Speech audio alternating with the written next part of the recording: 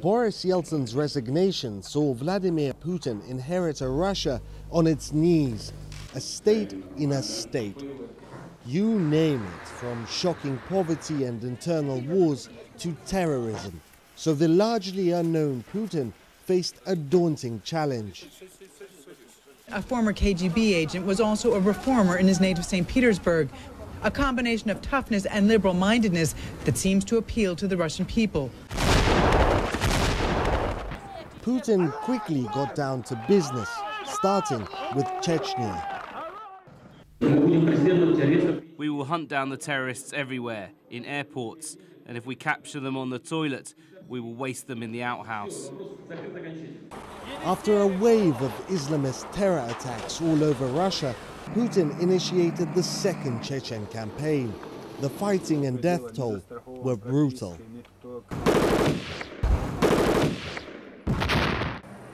It was to be the new leader's first, but certainly not the last, run-in with the West, which condemned Russia's use of force.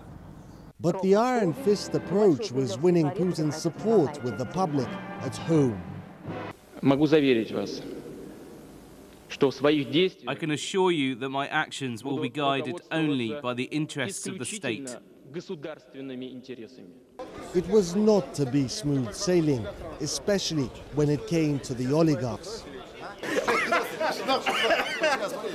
Некоторые из них пришли ко мне в кабинет, в Белый дом. Some of them came into my office and they said to me, "Do you realize you will never be president?" And how did you deal with them? Using various means. And one by one the tycoons fell and their all-conquering power evaporated. The Kremlin was back in control and now building bridges. I looked the man in the eye. I found him to be very straightforward and trustworthy. We had a very good dialogue. I was able to get a sense of his soul. Souls aside, Putin's first term did not get any easier. Rescue efforts are underway in an attempt to save over 100 crew members believed to be trapped on board the stricken submarine. Tell me, what happened with the submarine? Она утонула. The sinking of the Kursk submarine proved trying for Putin. Not only was it a national humiliation, but it also sparked uproar at home. But with the ugly came the good. With the oligarchs gone, taxes began pouring into the state coffers. Russia's enormous debt was gradually reduced and the economy forged ahead, all helping to seal Putin's second term. 4 years on and Russia was a different country, but not all old problems had gone away. Islamist radicals held more than 1,000 people hostage, 800 of them children, in a 3-day-long siege. Almost 200 children died then. Security forces and Putin himself were often blamed for mishandling the rescue operation. The president's zero-tolerance approach to radicalism meant more state control, and the Western media cried foul. He's gained control of the parliament, both houses of the parliament. He's gained control of the political parties. He has suppressed civil society. Any civil society groups that don't completely toe his line are in trouble. Putin, however, was never much on isolationism, and even critics acknowledge he had a way with words. Zwei Kriege im Zuge eines Jahrhunderts. Soutenez, s'il vous plaît, le rêve olympique de millions de Russes. The cult of Putin even made it to print. I found my thrill.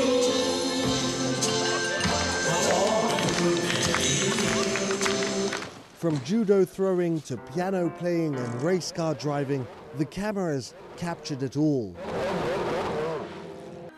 Barred constitutionally from running for a third consecutive term, in 2008 Putin set up his longtime friend Dmitry Medvedev as president. president or prime minister, Putin's gauntlet went on.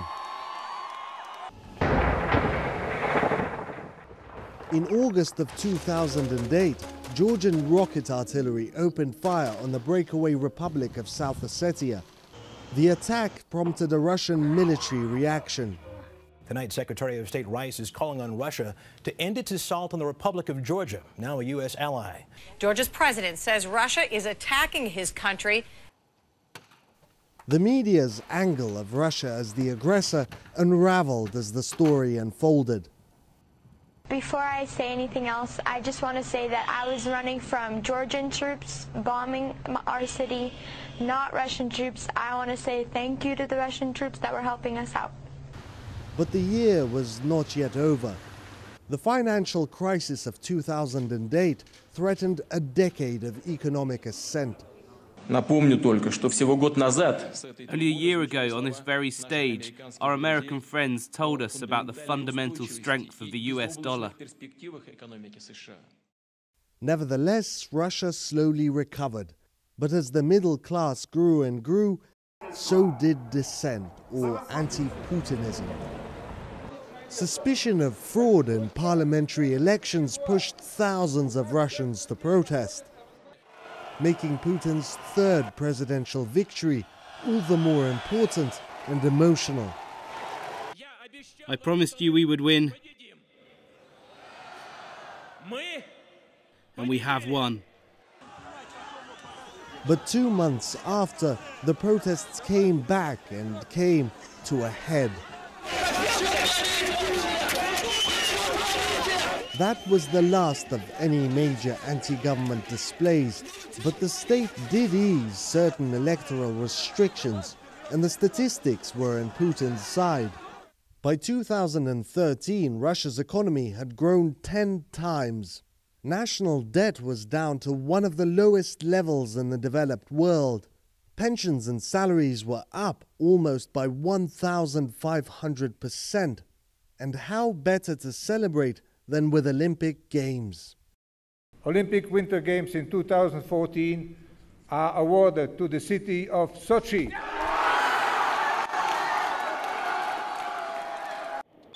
Russia won the right to host the Sochi Winter Olympics, but it first had to rebuild an entire city.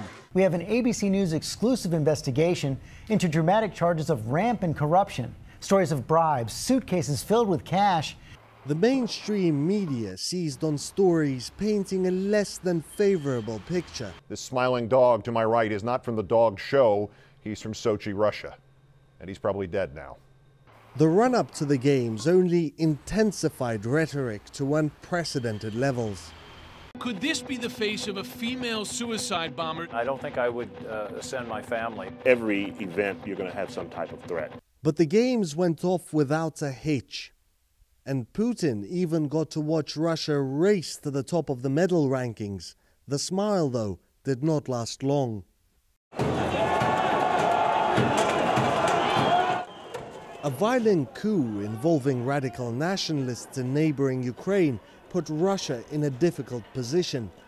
What to do about Crimea, populated in the majority by ethnic Russians and home to the Russian Black Sea Fleet, as well as thousands of military personnel. We had to take measures to prevent the situation from developing in the way it has done in eastern Ukraine, with tanks and well-armed radical nationalists. Our servicemen acted reasonably, decisively and professionally.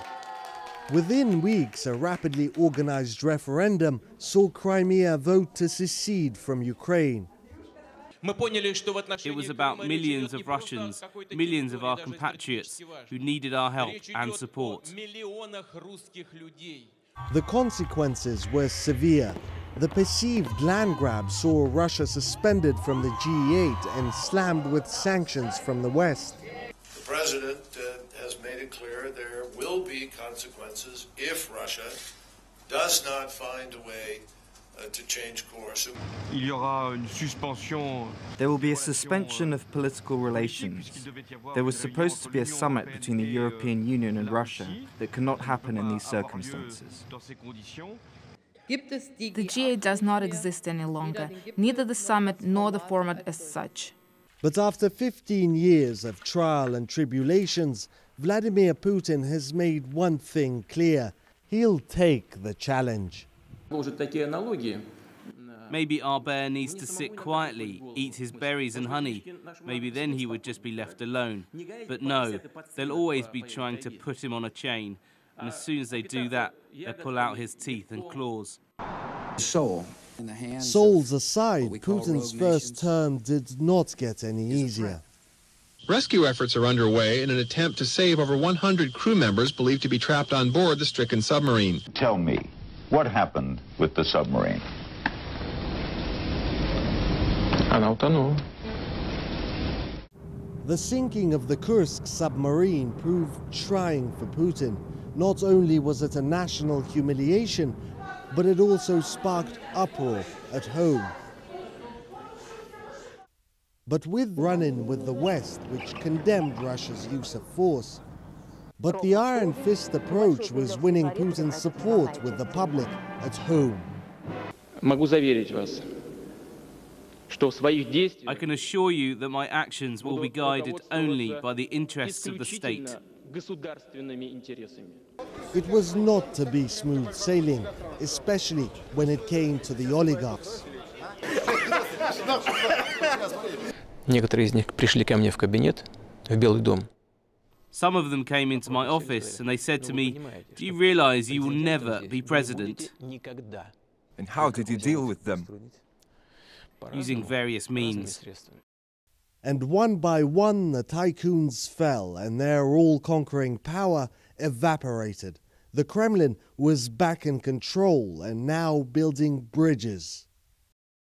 I looked the man in the eye. I found it to be very straightforward and trustworthy. We had a very good dialogue. I was able to get a sense of his. Boris Yeltsin's resignation saw Vladimir Putin inherit a Russia on its knees, a state in a state. You name it, from shocking poverty and internal wars to terrorism. So the largely unknown Putin faced a daunting challenge. A former KGB agent was also a reformer in his native St. Petersburg, a combination of toughness and liberal-mindedness that seems to appeal to the Russian people. Putin quickly got down to business, starting with Chechnya. We will hunt down the terrorists everywhere, in airports, and if we capture them on the toilet, we will waste them in the outhouse. After a wave of Islamist terror attacks all over Russia, Putin initiated the second Chechen campaign. The fighting and death toll were brutal.